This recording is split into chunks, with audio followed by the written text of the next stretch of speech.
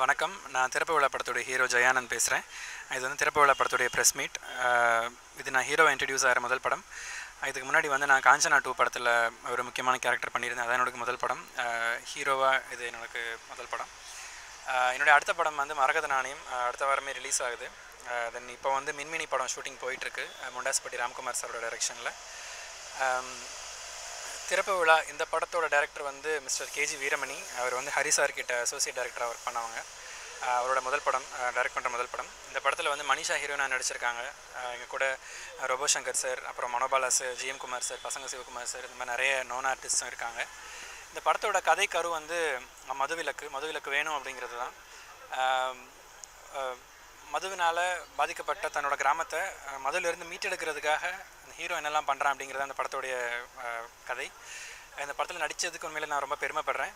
எனக்கு இந்த வாய்ப்பை கொடுத்த டைரக்டருக்கும் ப்ரொடியூசர்ஸ்க்கும் நான் நன்றி சொல்லிக்கணும்னு நினைக்கிறேன். மாணவர்களோட போராட்டத்தினால எப்படி ஜல்லிக்கட்டு சாத்தியப்பட்டுச்சோ அதே மாதிரி பெண்கள் போராட்டத்தினால இந்த மதுவிலக்கும் சாத்தியப்படணும். மதுவிலக்குக்கு ஏதோ ஒரு விதத்தில் இந்த படம் வந்து காரணமாக இருந்ததுன்னா அதுதான் எங்கள் எல்லாருக்கும் சந்தோஷம், உண்மையான வெற்றி நாங்கள் நினைக்கிறோம். திறமைசாலிகளாக எப்போவுமே மீடியாஸ் வந்து சப்போர்ட் பண்ணி அவங்கள தூக்கி விட்டுருக்கீங்க. ஸோ அது மாதிரி நாங்கள் திறமைசாலிகளாக இருக்கும் பட்சத்தில், வெற்றிக்கு தகுதியுள்ள படமாக இது இருக்கும் பட்சத்தில் எங்களை சப்போர்ட் பண்ணுங்கள், தூக்கி விடுங்க. கண்டிப்பாக எல்லோரும் படத்தை போய் தியேட்டரில் பாருங்கள். Thank you so much. அனைவருக்கும் வணக்கம். என்னோட நேம் ரஹானா. திறப்பு விழா இன்றைக்கி இந்த மூவியோட ப்ரெஸ் மீட்டில் இருக்கும். இந்த மூவியில் ஹீரோனாக பண்ணியிருக்கேன். ஹீரோ வந்து ஜெயா ஆனந்த், நியூ ஃபேஸ். இந்த மூவியை பற்றி சொல்லணுன்னா மதுபான கடையை ஒழியணும், அதை அழிக்கணும், அதை நோக்கி தான் இந்த படம் வந்து ட்ராவல் ஆகிட்டுருக்கும். ஒரு ஊரில் ஒரு பொண்ணுக்கு உண்மையாக நடந்த கதை, அந்த பொண்ணோட கேரக்டரை தூக்கி என்கிட்ட கொடுத்தாங்க. ஸோ ரொம்ப சேலஞ்சிங்காக இருந்ததுன்னு சொல்லலாம். ஏன்னா ஒரு பொண்ணு ஏற்கனவே வாழ்ந்து அந்த கடைக்காக வந்து அவ்வளோ போராடி இருக்காங்க. ஸோ அவங்களோட உணர்வுகளை நம்ம புரிஞ்சுட்டு செய்யணுமேன்ற பொறுப்பு இருந்துச்சு. மூவி ரொம்பவே சூப்பராக வந்திருக்கு. அண்ட் சாங்ஸ் வந்து 3 சாங் இருக்குது. தட தட தட தட ரயிலும் ஓடுதுன்ற சாங் எனக்கு ரொம்பவே பிடிச்சமான song. Kumar sir எழுதியிருந்தாங்க. So that's all. Thank you. நான் உங்கள் பசங்க சிவகுமார் பேசுகிறேங்க.